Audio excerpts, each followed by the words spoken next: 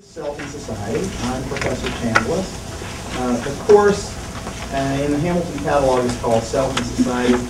It really properly should be called something like Sociology of Everyday Life or even Social Phenomenology, which is a big word I'll explain to you in a minute. The point of the course, in a way, is to explore the relationship between how we experience life as individuals and how we do that in a context with lots of other people. That is to say, it's a really, really close to philosophy class. All right? So it's kind of a combination of a certain kind of philosophy that explores conscious experience and, it's not quite the right way, not conscious experience, but let's say experience, and how we live with other people. So the first half of the course is really kind of about the self and figuring out what that means and what it means to have a self. And the second half tries to then see that self in the context of the society around it. Right? That's the simplest way to explain what we're doing. Now, throughout most of the course, we are adopting the perspective of a philosophical tradition you can think of as existential phenomenology. What is phenomenology? Phenomenology is the study of the structure of consciousness. Well, that's a mouthful. It's really an effort to understand the nature of experience, of how we experience them in very general kinds of terms. What does it mean to be alive? Or what is it to be a living creature? Still another way. Trust me, you'll see plenty of examples through the course. It will all become clear. I'm just giving you the most general outline. Now, this branch of philosophy, also the existentialist branch of phenomenology, also includes an emphasis on the place of freedom in human activity. That is, you live, you experience life, you do stuff, and you feel like, gee, I have a choice. I could take sociology or not. I could stand up or sit down, right? And when you tell your arm to lift, that's pretty cool, right? You've got sort of free will in some sense, or you feel like you've got free will. And that tradition, which is really important, comes from a bunch of philosophers, including Martin Heidegger, and Jean-Paul Sartre, and Maurice Merleau-Ponty, and people like that. Okay, and we're going to talk about all those people, especially Merleau-Ponty. But they were concerned with what is it to be a free human being, and how does that, so to speak, work. That's sort of the first half of the course. The second half is much more what you would recognize as sociology. That is, basic part of that is people don't actually act like they're free.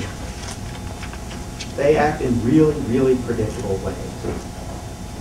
And famous sort of example, I could tell you with pretty good accuracy how many people in the state of New York will next year commit suicide. I don't know, I probably don't know any of them, God willing. Right? But I could give you the number pretty darn accurate. How's that possible? Right? How is it possible that sociologists and economists and political scientists and stuff can actually predict all sorts of things about people, at least in groups, and yet we're still free, right? We could do anything. We could just run off in a random direction. So sociology, social psychology of this variety, is interested in part in how you reconcile those two features of human existence. That is, people are free, but they don't act like they're free. Well, how does that work? That's what the course is really about, is trying to reconcile those two views of things. Now, let's go back to phenomenology in a little more detail now, because this is most of what we're doing in the first half. Okay. Phenomenology is the study of the structure of consciousness, and it was invented, or the name, at least, of this branch of philosophy was coined by a guy named Edmund Husserl. You don't need to know. Husser, in 1900 or thereabouts. And he then had some very famous followers like Martin Heidegger and later Jean-Paul Sartre. Okay. Phenomenology is the study of the structure of consciousness. What does that mean? Another phrase that gets used for it is the organization of experience. We want to understand how experience is organized. Let me give you an example. Here's a joke. Time flies like an arrow. Fruit flies like a banana. Okay. Time flies like an arrow. Fruit flies like a banana. Fruit flies? Banana? Yeah? Okay. So this is a Groucho Marx joke. It's a really elegant joke. It actually has 3 different puns of various sorts involved in a single joke. It's a good joke. And you might, I mean, a few people chuckled, you know, politely. That is to say, you understand that it's funny, right? So you know funny when you see funny. Right? But can you tell me why it's funny? I mean, you could probably explain the different puns and kind of how the joke works. But that's mechanical, right? Anybody, smart person can try to figure that out. But your laughter happened before you figured that out, right? In other words, somewhere in you, you spontaneously know funny when you see it. And yet explaining what makes something funny turns out to be incredibly difficult. And a lot of really, really smart people have worked on it a lot. In other words, there's something in the way that you hear that joke, or you kind of grasp that chunk of the world that makes you laugh. You have a visceral reaction to it. Now, what phenomenology tries to do is figure out what is it about that grasp? How did you connect to the world such that you have this spontaneous reaction called funny? Okay, it's trying to explain the structure of consciousness, the way your awareness kind of reached out and grabbed that thing. Different example. What makes somebody sexually attractive? Okay. You know, right? I mean, you don't know like you've got a little list in your head. Check 1, check 2, check. Right? That's not quite the way it works. You don't go to a Bundy party or whatever, and you see somebody like, and you're like, whoa. Right? That's not. You don't have a list, right? You don't have rules, but you know hot when you see hot, or see, or perceive, or smell, or whatever it is, right? And we could try to figure it out. It's different for different people. I got that part. But there are general conditions, and you say, well, you have to read physically, the business stuff. But it turns out it's not that easy to describe. In fact, it's very, very difficult to describe. Now, a phenomenologist would try to describe it, not in the sense of what makes one person attractive or not, but in the general sense of, can we describe what it means to be erotically appealing? Or put it differently, what is eroticism? And why is it that some people get excited by women's shoes, for instance, and some people don't? What is it about the way that person, their consciousness reaches out and grabs the world? Okay? More general kind of example of this would be what makes something interesting at all. So right now, I mean, judging from your faces and body posture and stuff, I'm guessing a decent number of you think this is kind of interesting, what I'm talking about, right? I can see it in your posture. Right? Not everybody. You got that. Okay, I'm good. All right? But basically you find that interesting. Well, what is interesting? What does that mean? What's going on when you find something interesting? Well, a guy named Murray Davis, sociologist who died about 3 or 4 years ago, wrote a whole article. It's called That's Interesting. He also wrote a book called That's Funny. And he was into this kind of stuff. And he wrote a whole article about what makes something interesting. What is it about the way we, again, perceive the world? Okay. That's the kind of stuff that phenomenology deals with. Is trying to state in general kind of principled terms, how does our consciousness, leave that term unexplored for now, but our experience of the world, how is it shaped? Right? How does it connect with stuff around us in ways that we recognize in different ways? So Jean-Paul Sartre wrote a famous little book called, what's it called? Like Foundations of a Theory of Emotion. And he tried to describe what is an emotion. How do we live an emotion? What's going on there when you say, get really angry, somebody starts screaming and swearing? What's going on here? The short version of his answer was, it's basically an attempt to magically transform the world to escape from a situation. Right? And you go, ah! You know, if I just swear enough, this will go away. But that's the short version. All right. So, the interesting part about a lot of this stuff is you have the answers. That is to say, you know what's sexually appealing. You know what's funny. I mean, my grandson's 2 years old. He knows funny. Okay? If you make faces or something, he'll laugh. He'll see something on TV and they change something, and he's right. Nobody told him how to do that. Right? He has some perception of the world that captures what's funny. So you know what's funny, right? You know it in the sense of you live that. But explaining it, very, very tough. That's what we're trying to do, is move from knowing in the sense of living to actually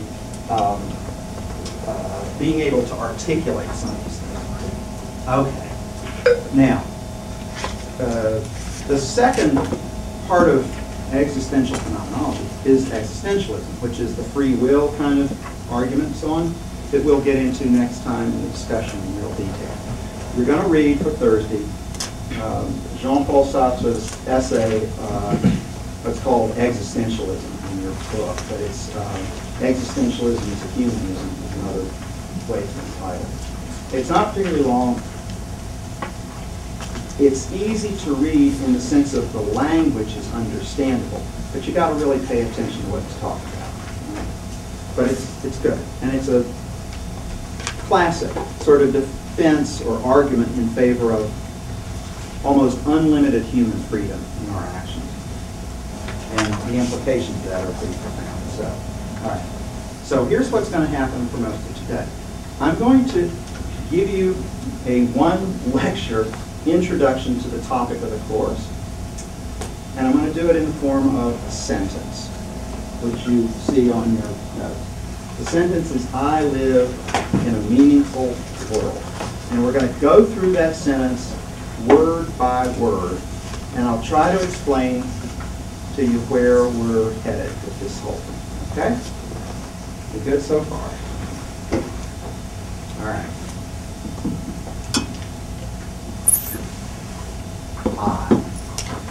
Now, by the way, in this course, a lot of the very personal course for me. I actually first taught a version of this in 1977 when I was 27 years old and you were, well, not. All right, it was a long time ago, and I was 20. I started on it when I was 24. Started working on stuff because I got into this material when I was in college. So what you'll see, a lot of the stuff in the course, I'm giving you examples out of my life. Not because I'm such a fascinating guy. Okay, I'm not. It's, you know, I've been a college teacher for 30 years. How interesting can it be? No, I don't. But I'm trying. But what I want you to do is not think about these as examples about Dan. You know, it's so that you can try to translate it into your own life. That is, take the examples and try to see, this sort of thing happened to me. There's something similar, right? So you understand. It's to give you a vivid notion of what these ideas mean in real terms. Okay, that's the point. All right. So when we say I live in a meaningful world, I have my own world in the sense of meaningful world. We're not talking about the globe, you know, the geological Earth. We're talking about my lived world. What German philosophers called my Lebenswelt, my lived world. Like I experience life in a particular way. And it's mine. Nobody else has the same one. Right? Nobody else has the same one. I have my own point of view, and that may be different. I have a history. So let's say I grew up in Tennessee. I lived in Florida for a while. I've been here since 1981. I don't think that's true of anybody else around. I mean, there's one person I went to high school with, actually, who teaches. John O'Neill in the French department. Actually went to high school. Go figure. Right? But other than that, and in a lot of ways we don't have much else in common, you know, but we got Tennessee in here. That's good. Right? So there's overlap. But your life, in that sense, is unique, right? Especially in the modern world. You have very different career paths and everything from all the other people around you. Second is that I have my own physical existence, so my body. So let's say I'm like 5'7", and I can tell you, it's really interesting. Some years back, my feet started hurting because of, the arches fell. So I had to get orthotics. Everybody wear orthotics? Like things that go in your shoe that have a large support. So I started wearing. I'm like 1.5 inches taller. Big guy. Right? I mean, you move from 5'7" to 5'9", it changes your perspective on the world. I thought, God, no wonder tall people look confident. And I wasn't even that tall. You see? But just that little bit of shift, and you know this if you wear heels or anything of the sort, right? You realize, wow, that makes a big difference. Or your physical bulk, same kind of thing, right? When I weighed 30 pounds more than I did when I was your age. You were a thin guy. I was, made a big difference. Anyway, so your physical presence makes a big difference too, right? If you're male or female, it makes a huge difference in the way you experience the world, the way you move, see things, and so on. Okay. Not to mention, if God forbid you go blind or something, huge transition in the world as you perceive it. Right? So my height example was just to show you how a very small difference in that physical connectedness to the world suddenly transforms the way you see things. So another version of the height thing. When I was in high school, I was an athlete, believe it or not. I was a competitive swimmer. And I was on this really good team. We had maybe 35 guys. We were state champions and all that. And it was all boys, prep school. And I didn't realize it exactly. Well, I sort of realized it. I was the smallest guy on the team. I mean, I was 5'7", 130 pounds, right? And I would get up on the blocks, like in the finals, state meet, and I'm looking at them, I was like this. So I was very conscious of being a little guy. Right? And when I went to college, I didn't even notice it at first. I went to college, I'm like, boy, I was big man on campus from day one at college. And it was probably 6 months before I realized, like, hey, I'm literally physically larger than most of the people at this school. And the reason is the college had no athletic program. Zero. Every big guy had been taken somewhere else. And I'm like, yeah. Right? But I didn't even realize it. But again, your physical situation connects you to the world. So that's unique to different people. All right. So, third point here. I live in a meaningful world. It's shaped by my goals. The way I perceive things is shaped by what I'm trying to accomplish. Or to put it differently, it's shaped by my future.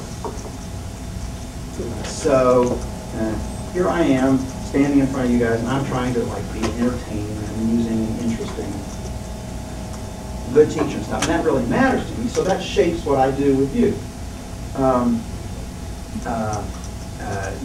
You're being a student, right? So you're doing student-like stuff right now, which means you're being quiet, you're taking notes, or at least writing something on paper, right, or typing or whatever. You're trying to do the student thing. And that shapes the way, for instance, you're dressed right now, the way you carry yourself, the way you look, the way you move in your head, all those things are shaped by that sort of goal. Different example of this could be on a very micro level. You ever play pool? Billiards, pool, people. Okay, so I used to play pool a lot when I was in high school. I mean, at one point, a lot, as in 3-4 hours a night. And I got into it in a big, big way. But one of the funny things about playing pool a lot, I mean, all you're doing, it's all angles and, all sorts of things. Anyway, but you're always looking at all these different configurations. And I found myself walking down the street and seeing people coming toward me. I'm like, oh, I put that guy in the side pocket. Because you can see, you can line it up, go, oh, off the bank, boom. No sweat. So you start seeing things that way. Like if you play video games too much, you do that too. You start seeing people and stuff. Or if you're an artist, right? You're taking a drawing class, let's say, and you realize part of what it means to be able to draw is to stop seeing the world as objects that exist and are moving, that have meaning, right? Try to get rid of the name of the object almost. You just want to see what you see, which turns out to be quite difficult to do. But if you start doing it, suddenly you start seeing the world differently. Right? So if you know Matisse at all, when I was in college I read an art book, and I didn't study art at all, I just read this book, and here's this stuff about Matisse, and I walked outside of my dorm, and I looked, and suddenly I saw the dorm across from me as this white strip, and then there was an orange strip of the sunset above it, and there were these 3 palm trees that were just straight brown lines. Wow! And this guy came out, and I said, look at this, there's a door, and like this. And he looks at me like I'm a moron. He says, that's art. That's the whole point, right? Is you start seeing the world differently because you're coming at it a certain way, right? And so how we come at the world dramatically affects the way we see it, even physically see it. Okay, so this is all my own doing of things sort of shapes the world that I live in. All right, second, I live in the world. Okay, that is to say I'm alive. I'm actively doing stuff. I'm not just a physical object. Now, I am a physical object, right? That's going on, and we'll get into the details about that. But I'm also living. That is, it says here, it's a relation. It's not a placement. I'm not just physically placed in the world. I'm doing things. And I'm connecting to the world all the time. Connecting is even the wrong word. I'm in the flow of it, you might say, all the time, right? And I move and I affect things. So, if I walk around this room, right? Talk about this in intro class some too. If I walk around this room, it changes the way you feel things right now. And it changes your blood pressure just a little bit. Makes your pulse go up if I get close to you, let's say. And your eyes, it's not just that your eyes move, your emotions kind of shift a little, like, oh, shoot, what's this guy capable of? You don't quite know what might happen. And that affects things. So at the most minor level, if you walk into the room, the temperature of the room goes up. I mean, the physical temperature of the room goes up. And, gee, there might be a government agency outside in the van right now, and they know that. They see a little heat spot going by before they come in and they bust you for selling dope on campus. Right? Right? You've changed the room by being here, and you've changed everybody else in the room by being here, especially if they know you. Or they think you're sexually attractive, or they think you're funny. These are examples, right? You've changed things by showing up. So you're alive, and you're shifting the world around just by being in it. Now, when we say you're in the world, I live in the world. Years back, my younger brother gave me a basketball for Christmas. It was in this, I just had the package with a huge, perfect huge box, all wrapped up. Woo! Rip, rip, rip, tear, tear, tear. I pull it open. There's a basket, and I reach down, and I lift it out. It's so elegant. I mean, the packaging was perfect. You ever had a basketball? Packaging, I mean, just a cube inside of which is a globe. Wow, fabulous. The ball was in the box. Okay, I could put the ball back in, I could take the box back, I could take the ball back out. But there was the box and there was the ball. They're separate objects. They don't affect each other. Okay? So I'm in the world, but it's not like the basketball. It's not like you can just put it in, take it out. The two objects are the same. They change each other. They're involved. Okay? I'm in the world not like being put in a box. I'm in the world like I'm in love. Okay? Or I'm in a relationship. Or I'm in a good mood. When you're in a good mood, it's not like the mood was there first and you just got stuck into it. Although there is some of that sometimes in group situations. Which we'll talk about. We'll talk about it. You walk into a room and everybody's laughing and having a good time. You walk in, you tend to, right? You get with the spirit of the room. Second half of the course is all about a lot of stuff like that, how that works. But generally speaking, you know, I affect the mood myself, right? I am the mood. You can't be in love unless you're doing it. Okay? It's a way of relating to the world around you. And it's really hard and quite arbitrary, actually, to separate the two, to separate you from the mood, right? Or to separate me from the relationship, right? It's not like the relationship is there if I don't show up. But we say I'm in a relationship with someone. Okay. So it's only, this is maybe, yeah, okay, this is important. It's only afterwards, it's only analytically that we separate those two things. That is, me from the relationship. Because we have words that will do that. Right? So I talk about damn chambliss, like I'm a separate thing in the world that exists kind of out there and then can move into it and do stuff. But that's really misleading. Really misleading. I only exist as a separate item, in other words, when somebody sits down and thinks about it and says, well, what do we call that moving piece of stuff over there? Let's call that, you know, Dan or Claire or Jose or whatever. Right? It's a separate little thing. And we give it a noun name, like it's a thing, like it's a table. Table you can move in and out of a room. Okay, a person, yeah, but it's not the same. Okay? Now, one of the curiosities of this, now, by the way, in your experience, you might feel like you're separated from the world. This is not a good feeling, right? If you ever had depression, anxiety kinds of problems, that comes up a lot, right? Where you feel distanced from the world around, like you feel like there's this gap. Very hard to describe, not pleasant. All right? But if you have had that sort of experience of distancing and so on, maybe you have some notion of what I'm talking about.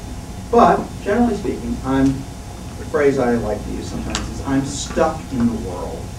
I'm trapped here. In the particular world I happen to live in. I can't get out of it. I live, I see people, I deal with stuff, here I am. That's it. And it's philosophically impossible, let's say, to take yourself out of the world. For instance,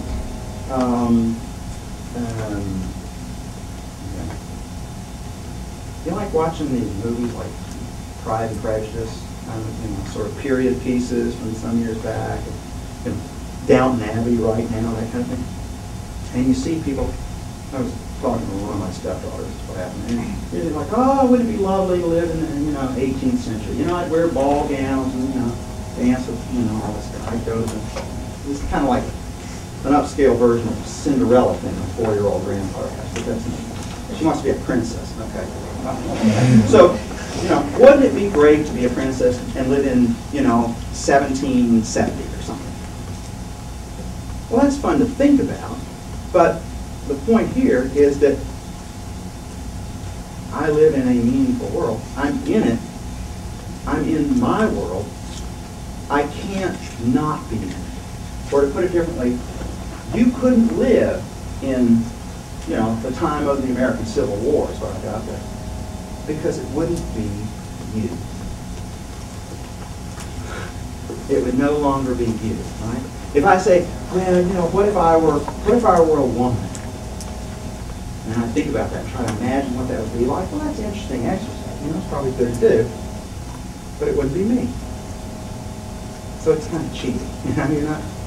It's a fun game, but that's all it is. It's not. It's no longer. You're no longer the same person because you really are who you are. If that makes sense. And the real you is not someplace else. You can kind of draw down at will. Okay. Yes. Right. Side comment here. While I was writing this, I was thinking, sometimes you get in arguments with people and they say, the male-female thing is where this comes up for me. Sometimes a woman will say, well, you just feel that way because you're a man. No doubt. Here I am. There's not a good response to that except to say, and you feel that way because you're a woman. And then the other person's like, oh my God, what do we do? Because the slogan that applies here is maybe everybody is somebody. We're all something, right? We all exist in the real world. And so we are all of these particulars that we actually live with. And there's no spot from outside. So the philosopher Thomas Nagel famously called science the view from nowhere. Okay? It's not just even God's eye view. Science is a view from nowhere. It has nothing, no perspective, so to speak. It's objective is what we would call it. But no actual human being lives that way. All right, to continue. I live in a meaningful world. It's one of many possibles. And not just that other people have their own, although they do, obviously. We've already gone there. But that I sort of have my own. I sort of have a variety of worlds. If I go and spend a week with my brother in Tennessee, well, one thing you notice right away, if you like snuck along behind or had a little photo cam thing, you notice, number one, I get a southern accent really fast. Turns out that's kind of regional. If I go to Tennessee, I get a southern accent. My demeanor changes. And I start talking slowly, and I turn into like, hey, old buddy, how's it going there? That kind of stuff. There it is. I don't know. I'm different. I'm different, right? And I deal with different people, different kinds of people. Shapes the way I am. Same thing is true. If I go to Washington, I do consulting work every so often. I go there and I deal with people in business and stuff. I'm a different kind of person in a lot of respects. It's kind of strange. Now, you can also have different worlds, not just your home life and your work life is a famous example. People might be very different kinds of people at home than they are at work. But there are also other transformations of reality, you might say, that get real interesting, like the difference between, we'll get into this in detail, the difference between everyday life, that is, here we are and we're talking to each other, versus, say, being totally high on drugs. Right? So, this is really different. And if you've ever done that sort of thing, I'm not advocating, I'm just saying, things kind of move differently. and they look differently, and people act differently, and the time is, you know, all distorted, things like that. Or you have a religious experience. Right? Like you talk to God. Right? And I'm not making, I mean, this happens. People do this, right? You might say, well, that looks like a bunch of baloney to me. Well, that's you. You're in everyday life. First, you have an experience talking to God, you're not going to take it so lightly. Happens to you, right? Or, I don't know, maybe in a different kind of more minor example. You're at some sporting event. Let's say you go to the state championships, and it's 3 days, and it's really, really intense. And your team might make the finals, or you as an individual might win a championship, something like that. And it's time takes on this very different notion, and it feels like a month. When you come back, you're like, wow, I've been gone forever. You know, it's been way long time. So time slows down, and the intensity of things goes way up, and maybe the last 2 minutes of the big game have this whole, there's a whole world in there. And people say, what? Oh, did the crowd help? You're like, crowd? Oh, there are 40,000 people in the dome cheering for you. You're like, who? You know, crowd's nothing. You're here. You're playing basketball or whatever. Okay? And you're caught in a different kind of world than sitting in sociology class listening to shambles go on with this stuff. Right? That's different. That's different. And so, yeah, I live in a meaningful world. There are a bunch of other possibilities. And a real interesting subject is how people move from one to the other, when that occurs, and how that gets set up and happens. That's important. You can have even multiple lives. A guy I knew in elementary school came from a family of 5 kids, big family, happy family to all appearances and so on.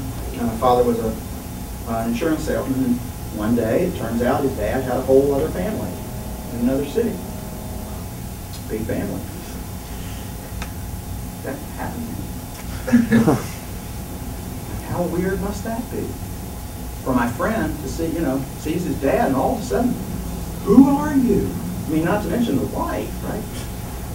But where did you come from? It's like a Law and Order episode or something. Okay.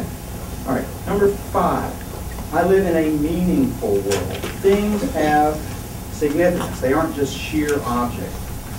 And things and people exist for me in my scheme of plans, I say, right? And I don't know. In discussions lately about guns, there's been a lot of stuff about baseball bats killing more people than guns or something. I don't think it's true, but whatever. Is a baseball bat a weapon or a toy? That's an easy sort of thing. Different kind of example, shoes. I thought this just this morning in another class. So, if you're, let's say you're a farmer, or a soldier, it's better. Soldiers walk a lot, right? So their shoes, their boots, are really, really important. It's really important that your boots fit if you're in the army. Women on the Upper East Side of New York, shoes are a different thing. It's not something you, so to speak, walk in. That's not the point of shoes. If you're shopping, wherever people from Manila Blahnik or whatever, right? That's a different kind of thing for a shoe. It has a different significance. And in the example I gave earlier, there are some men in the world who find a woman's shoe really appealing, if you know what I'm saying. That's different. That's not, she's like aghast. That's not what I had in mind. Well, it's not what the soldier had in mind either, right? People have different things they do with shoes, and different meanings and significance to different kinds of objects, right? Or somebody gives you a gift. Okay, so you get a present, and maybe it's, I don't know, I'm an example here. Maybe it's a book. So people give you a book. And so Christmas, was some weeks ago, and something I'm involved in, right? We do Christmas every year. And I've always enjoyed it since I was a little kid. I thought it was great. So somebody gives you a book. There are at least 3 different ways you can see that book. Number 1, it might be that the person gave you the book because they really liked it. and they want to share. And you know people who do this, right? They give their gifts as sort of something they're trying to pass on to other people. Second possibility is they're giving you the book because they think you would like the book, which is a totally different proposition. They went out and thought about what you would like the book. Third possibility is they're giving you the book because, and this could be true of any book, because they think it would convey something to you about how they see you. So this is the way I always try to think of gifts in general.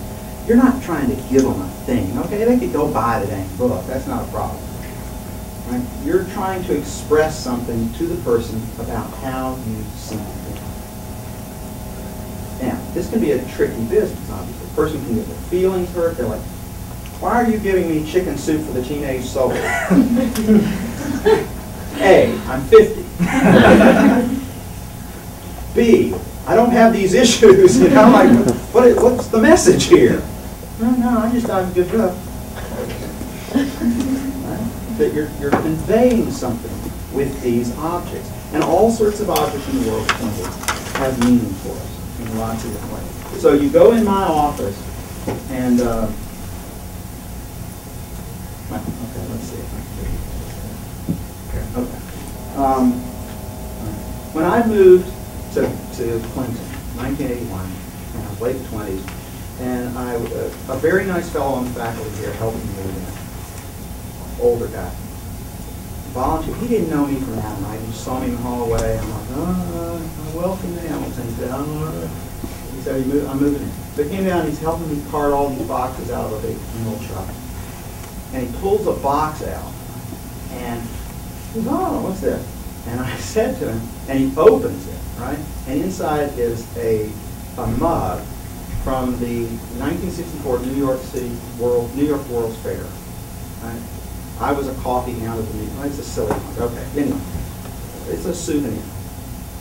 New York City World's Fair, 1964. And this mug was a gift to me from a very dear friend.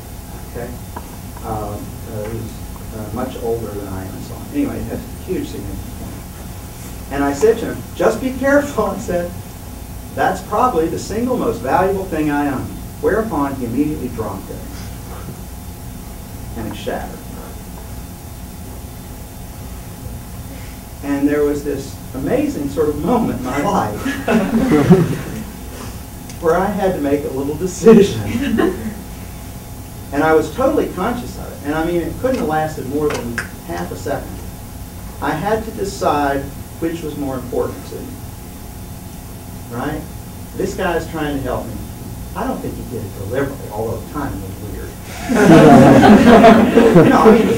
I think he just got spooked or something. Right? But I had to decide which was more important. Am I going to hurt this guy's feelings, or am I going to,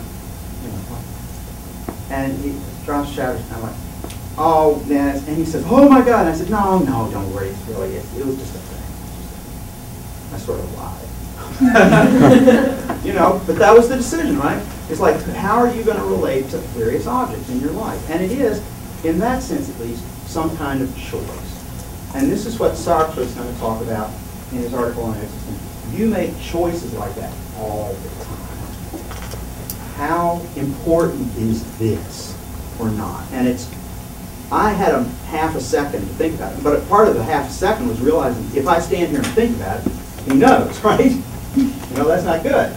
So it had to be like, boom, right there. So it's meaningful, things are meaningful. All right, let's see. Create meaning. Yeah. Oh, there's more to it than this, actually, obviously. So everything has this kind of significance. Archaeology, a lot of what archaeology does, archaeologists go out, Tom Jones, Charles Bass, they go out to Nevada or wherever they go, and they dig up stuff, and they figure out who are the people based on the stuff they dig up. So they find a certain bowl that's shaped a certain way, right? Or artifacts of various sort. A fork tells you a lot about human beings. and what they eat and how they eat it. You know, and the miracle of a fork is not the multiple times. That part's easy. That's just like an elaborated knife. The interesting part's the curve. The bowl, the dip in the shape of a fork, which was invented or designed in roughly 1500. They came up with that shape for a fork. That shape has been there for 500 years. That's how good it is. And this is a world where things happen fast and change real fast. The forks have been around for 500 years. And you can tell the way a human being eats and the shape of their mouth and all sorts of things by the way a fork is made. A pen would be another good example. All sorts of chairs, fabulous example. People find, you walk into old houses, like our house was built in 1850, so it's not quite old enough. But if you go in a building built in 1780, the doorways are low because people were small. Right? So all the objects around us have that meshedness with us. They fit us. They fit who we are and how we do things. And you can learn a lot about people by the kind of objects they have around them. Those objects reflect who they are. And objects have different meaning for different people. When I was in college, I lived with some guys at one point. And this was in Florida. Florida's filled with roaches. I mean, like palmetto bugs. They're big cockroaches. Big. And they are everywhere. You can't get rid of them. I mean, like we tried putting pans of water under our bed posts and things like that, but whatever. Right. Anyway, in the living room of this place we lived, there was an old Newsweek magazine. You know Newsweek? Kind of semi-defunct now, but it was a magazine. Anyway, there was an old Newsweek lying on that. We used to use it to kill cockroaches.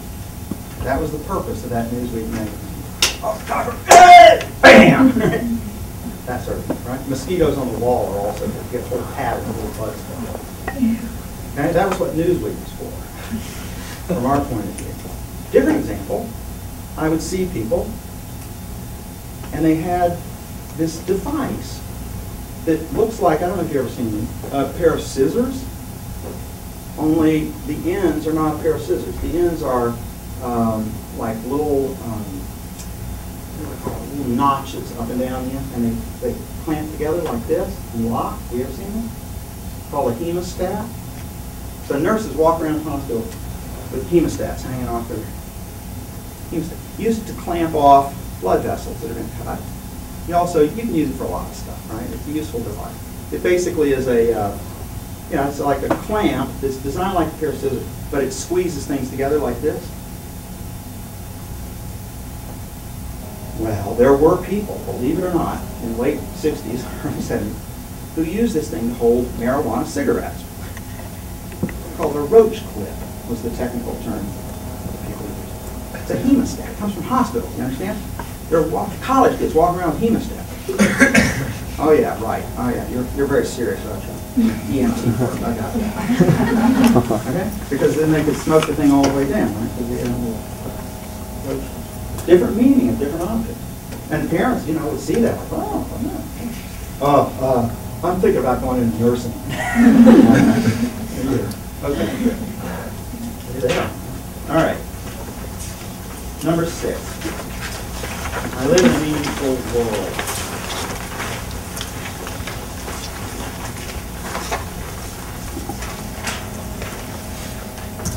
Let me just pause a minute. Okay. Again, the world here is obviously not the earth. It's the world I live in, the Lebenswelt, the live reality. Okay. Now, it's a world, that is to say, it fits together. Stuff all fits together in relatively sensible ways. I'm teaching, you're being a student. This is great. And we got a particular kind of room, and you've got equipment. Everybody, right? There's paper and there's pen, and there's some books, and there's a whiteboard, and there's an outline, and it all kind of makes good sense, right? Suppose you walk into class one day and say, okay, everybody got a turtleneck sweater? Chelsea should be passing out the turtle now. At that point, you go, what do you think? An experiment. Professor's being weird, right? I took social psych. I know how this works. Jen Borden does this kind of stuff. Or something of that sort, right? You try to fit the stuff in, things that are anomalies, you try to fit them into the world so that it continues to make sense. Right? And all the different pieces go together, that you recognize that chairs go with tables, and a cup, shambles is, okay, most likely water. That's what you're thinking. Something because his mouth is a little dry, not he's staying drunk to do it. Which happens. People do that. Or it's not like there's some marbles in there. And I'm like, oh. That would be very strange. Wouldn't make sense. And what's interesting, so you kind of laugh because it's such a ludicrous situation, but it's not clear. I mean, how do you know what goes with what? Right? You kind of learn some of that along the way, and you teach little kids like that. We don't do that here. No, no, honey, we can't do that. Okay, and after a while, you kind of figure out how the world fits together and what's supposed to go with what. Now, it's also true, and we'll get into this in a little more detail as well later, that you can fit yourself into the world in all kind of cool ways. So I can walk over to Beinecke and walk in toward the diner, and there's what I recognize as an ATM, right? An automatic teller machine. Automated teller machine. I actually know somebody who's involved in creating this. Who I went to college with. Back in the mid-'70s, he started working for Citibank. Citicorp is called. And we started creating ATM. Oh my God, it's amazing. And I recognize you go in and you take, a little piece of plastic out of your wallet and you stick it in the cushion button. Money comes out. This is great. Free money. That's what a friend of mine calls it. ATM, free money. Right? And you know how to do that, right? Or you know how to, it's kind of magic. I lived in New York City last spring, running the Hamilton program. And you can walk out on a street in New York. This is great. I don't know if you ever done it. You can walk out on a corner of the street in New York and do this. And a guy, usually, will pull over in a yellow automobile and will give you a ride anywhere in exchange for money. Now, the interesting part is, I don't know this guy. He could be like anybody. There's no telling where he's taking me. And I'll do that. And I do it with this kind of implicit faith in the world. Like, nothing bad's going to happen. That's an astonishing act. It's an astonishing act. Topped only by getting on an airplane, which is really an act of faith. Oh yeah, this thing will stay up. The people who made it, they must know what they're doing. Oh yeah. Never met any of them. Have no idea who's sitting up front. Right? But you can gear into the world. In simpler examples, you can gear in the sense of you come to Hamilton as a new student, and you go to some little event, and you walk up to somebody and say, "Hi, how are you?" You know, I'm Josh. I'm Glory. Hi, how are you, Sarah? Nice to meet you. Okay, she hadn't hit me yet. Right? In other words, you start connecting with other people. You know all these tricks for connecting to the world around you and how to make stuff work and how to go to the dining hall and get food, things of that sort. Okay, now, all of that gets assumed. That is, normally you don't think about any of this in business, right, or very little of it. You only think about it when stuff goes wrong and it doesn't work, and you go, what's happening here? Let's figure this out. There must be a rational explanation for all this, which is another good assumption, right? Oh, well, I don't know what's happening here, but I'm sure there's a good reason. Oh, yeah, fellow. Oh. But you assume this kind of worldness. Now, what we think of as mental illness, certain forms of it, may involve the breakdown of that sense. that the world works and things make sense and they all fit together, or you start seeing things as disjointed and incoherent. This is, again, this is not a good place to be. Right? It's a horrible place to be, actually. But that happens. But it's relatively speaking, it's an anomaly. Okay? It's not the normal state of things. Normally speaking, the world fits together for us. And what's interesting, kind of philosophically, we didn't have to put it together. You didn't have to see all these different objects and say, okay, I think I'll do this with this and drink some water. You know, oh, I'll go up to somebody and say, huh, you know, you pretty well worked that out naturally as you grow up. It's not like, you know, there's a handbook that explains all this. Not at all. You assume, we might say, the worldness of the world. We assume the hanging togetherness of all of these things. All right? Okay. Part 2, and I'm just going to go through these quickly here in the last 2 minutes. Because it's less important. This world spreads out around you.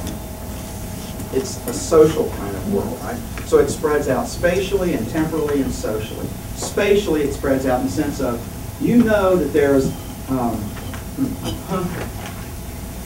right now, you believe, at least, I mean, you really believe, that there's an outside to this classroom. That if you walk out of the door, there's stuff going on out there, and there are people. And then you turn around. It's not hard to do. It's still there. Hey, there. That's good. Seeing you walk out, it's embarrassing. And then when you turn around, you can walk back in. This is still here, right? There's a kind of continuity. And it goes both ways. It's symmetrical. So you can imagine a great episode in some weird movie like The Matrix. Somebody walks out and they turn around, they look back, there's nothing there. The room they just left doesn't exist anymore. Like it sort of closes up behind you or something. But that's not how the world works. And you know that it's sort of spread out spatially. And you can go to Utica. What a thrill. You know, and you kind of believe that it exists out there. And it's not that you exist, that you know about it because there's a map. It's because maybe people have told you or you've been there, and, you know, and you have this kind of implicit feeling that that stuff is out there. All right? And that's evident in the way you live. Let me give you another example, another version of that. Temporally, the world spreads out. That is, you live at a certain location in time. Right? Now, there's a lot of neat stuff written about how you create your time, and we'll actually get into that some. But you have a past that matters to you, right? And in terms of which you think of yourself, you think, I'm just an average girl from Chittenango. Or wherever, right? I'm from Franklin Springs. I'm proud of it. You know Franklin Springs? Franklin Springs is sort of a suburb of Clinton. Okay, that's what we're talking about here. Or Oriskany Falls. I'm from Oriskany Falls. You know, and that you have a past there. Or you think of yourself as the kid who was high school valedictorian. And that may be a big part of who you are now. Right? In the way that when I say, well, I was a competitive swimmer in high school, that's still a big part of my identity. Jeepers, I'm 60 years old. You know, get over it, fella. But it's still a thing, right? It's still something that's there in your past. And you also have a future.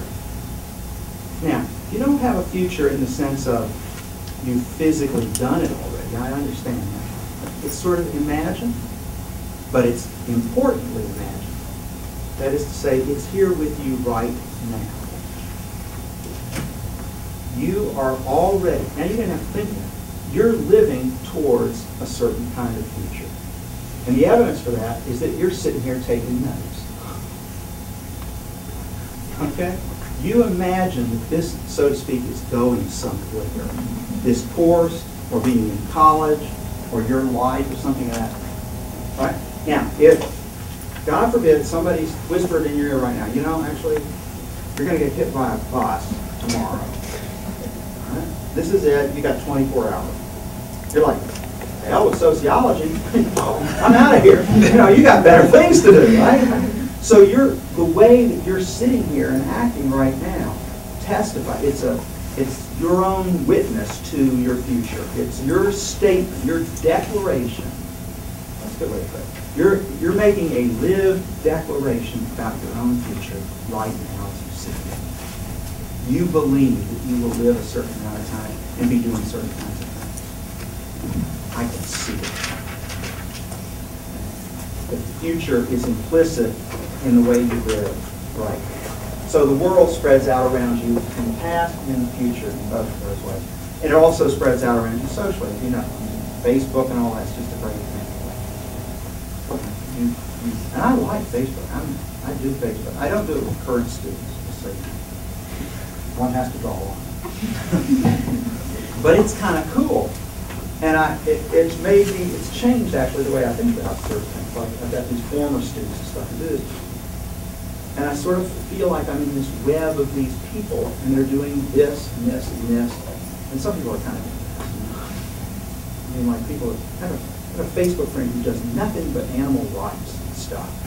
That's all she does. I got another one who does nothing but wind power. She's real mad about wind power. Windmills. Okay, fine. You know, part of my world, sort of. Out there a little bit, you know. And you're kind of located in this network of people. All right, now let me finish up a couple of closing thoughts about this.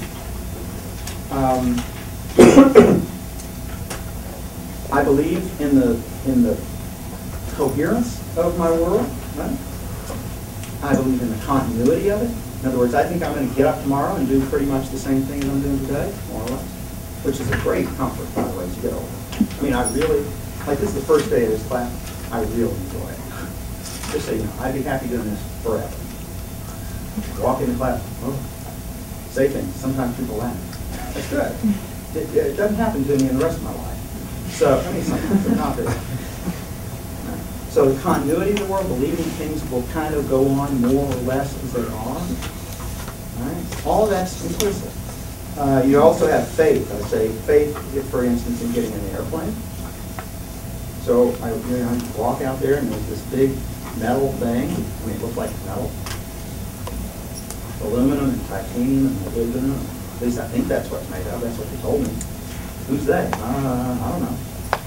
Maybe it's just paper. They just paint it real silvery. You know, and then you climb on and there are these people and they look like they know what they're doing. And the pilot comes on, you think the pilot comes on, probably recording. Good afternoon, ladies and gentlemen. We'll be flying into Chicago at 37,000 feet. 37,000. You're like there? Oh, but it's okay. The pilot sounds like he knows what he's doing. Never met the guy. Have no idea. Could be an 8-year-old. They got a special voice thing. You know, they changed it. You go in there like, hi.